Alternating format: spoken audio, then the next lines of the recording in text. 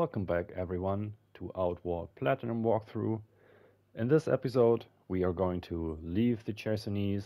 We will make our way towards the Hallowed Marsh. So I think it's a good time as any to do a little recap on the things that have been happening so far. So in the beginning we did a few minor quests for people in Cierzo. We have the Ledger to Berg, which is still active. This will be accomplished a little later on, but we finished Helen's Fungus. The repeatable quests need Cierzo Ceviche and Alchemy Crystal Powder. We have also found our first unique armor set, the Merton set, which does not provide any defense, it's only cosmetic, so you can skip it if you want. We have also learned a few skills.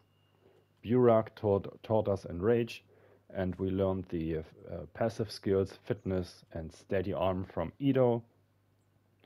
We have also gained a tribal favor, so we can save our nice little lighthouse, so we don't have to buy it back. We have also been quite lucky to receive 2 power coils before leaving this area, so we could get the nice backpack with a huge capacity. We have also been visiting the Immaculate for the first time. He taught us the Possessed skill, and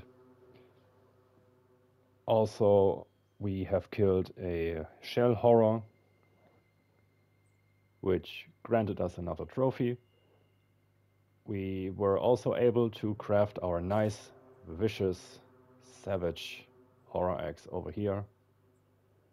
It will carry us for a majority of the things to come.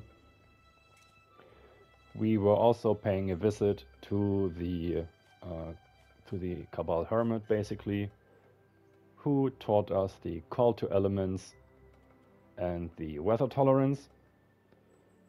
While we were there, we activated the Wind Temple for this region, so that is out of the way.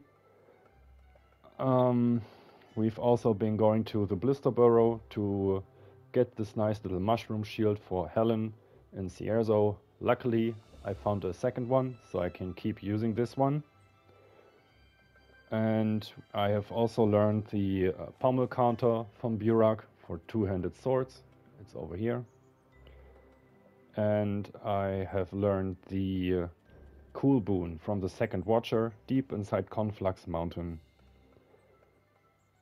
So we saved our lighthouse, we have options available to us, we have skills learned, we have items crafted, and we have already also defeated our first unique enemy, the Mad Captain Bones, in the pirates' hideout for the occult remains and the large emerald. They have been useful already and will be useful later on. We looted Arkanson's stash near the shipwreck that is quite close to us. We were visiting the Voltaic hatchery for a little trip. We claimed the Light Mender's Lexicon, and I also got my ass beaten. I died the first time. Hopefully this count will stay pretty low, but it might happen eventually. So, there's also a trophy for learning 50 recipes in total. So this is for crafting, for cooking, and also the alchemy. I'm going to show you the recipes that I have learned already. The bolt rag, the bullet, fang axe, fire rag, horror axe, ice rag, makeshift leather attire, makeshift leather boots, makeshift leather hat, the poison rag, and Spike's iron. The tripwire trap is the final one we have learned from survival, crafting basically. The alchemy recipes I have learned, the cooking recipes I mean, is bitter spicy tea, Cierzo ceviche, dry mushroom bar, gayberry jam, jerky, Lux Lichette, miner's omelette, mineral tea, pungent paste, soothing tea, and tormid pottage. Our alchemical recipes are warm potion, Astral Potion, Blessed Potion, Charged Toxic, Crystal Powder, Life Potion, and the Mist Potion. So, we have also already received the trophies for both cooking with 4 ingredients and using our alchemy kit with 4 ingredients. So yeah, slow and steady wins the race, I think. But this is everything I want to do for now, just to give you a little overview over the map, so you know where we have been already. Wait, that was the wrong button. So we started out in Cierzo, moved down here through Cierzo storage, visited the Starfish Cave, should be right around here. We had a quick visit to the Trog infiltration somewhere around here. We were visiting the Conflux Mountain here. We visited the Pirates' hideout here. It's labeled as Ancient Ruins. And somewhere over here was the Immaculate's camp, which led us to the Ghost Pass, all the way over here, to the Cabal of Wind Tower, which is basically the home of the Cabal Hermit. Of Adelbard was his name, I think. And finally, we have been dipping our toe into the Voltaic Hatchery, which was not as successful as I wanted, but we got what we came for. You can see over here, south of the Vigil Pylon is the entrance to Enmerker Forest, and the northern region is housing the entrance to the Hallowed Marsh, and this is the place I want to go first, because it loops nicely to Enmerker Forest, so there's not much back and forth. And let's get a move on. We want to move north.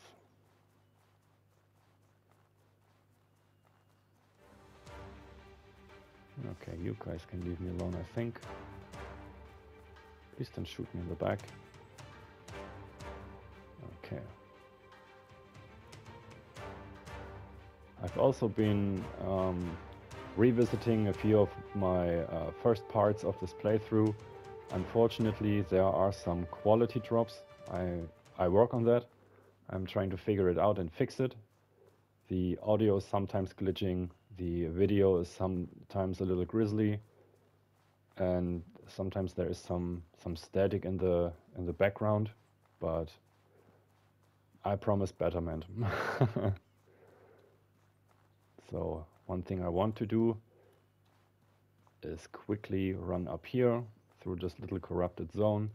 There can be a caravaner here when you're lucky, but the main reason we came here is this little supply cache, just in case you didn't get your 2 power coils yet. And we can slide down this hill.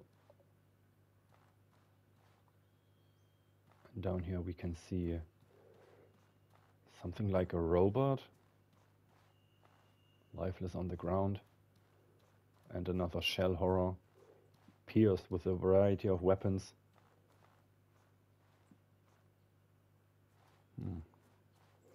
Looks like some big battle happened here.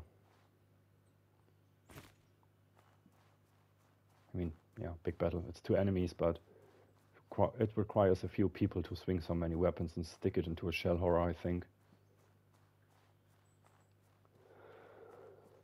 Alright. I'm not sure anymore if we already visited this supply cache over here. No, we didn't. Okay. Traps are always nice.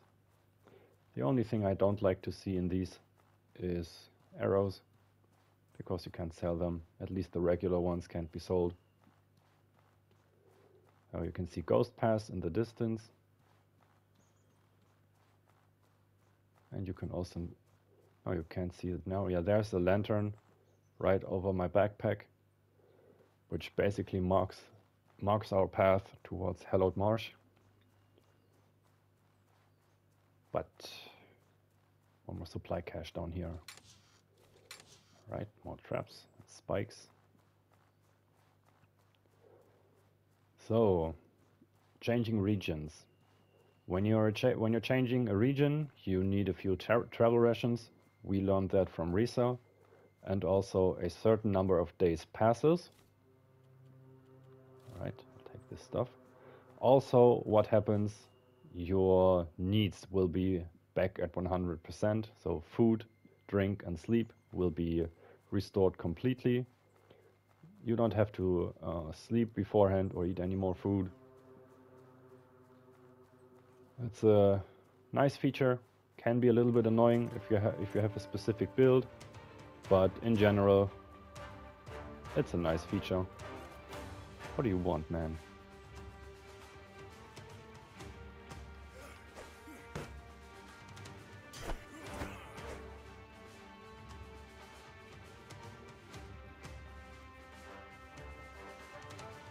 Oh, come on, leave me alone.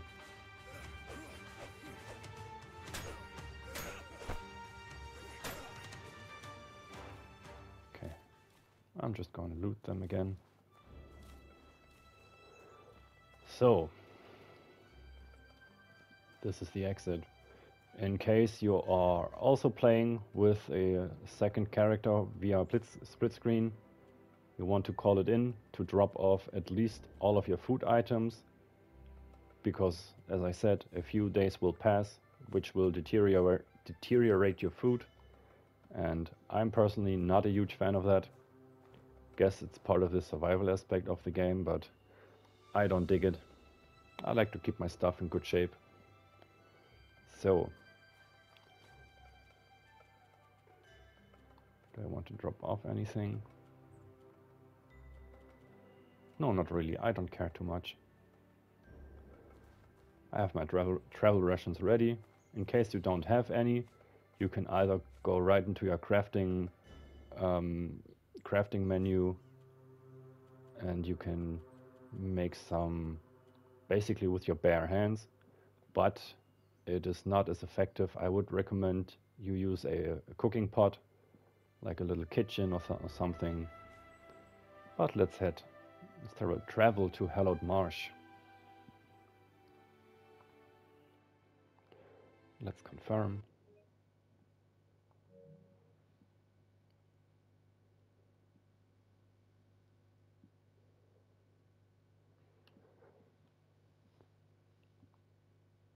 All right. Now we are in Hallowed Marsh, the swamp area. Looks very different from the Chersonese. One thing I want to do is have a look at my food items. As you can see, they have been, should I say, they lost durability. You know what I mean when I say that. In case you have a tent, it's not a bad idea to just go ahead and sleep, just for a short while. So you can have a stamina bonus while we are running through this area. But it's also possible without. So this is a very short episode. I want to leave Hallowed Marsh for the next video. So I thank you all for watching. I hope you got as far with the recipes and with the equipment as I did. Unfortunately, one thing that I'm missing dearly is the pearl bird mask.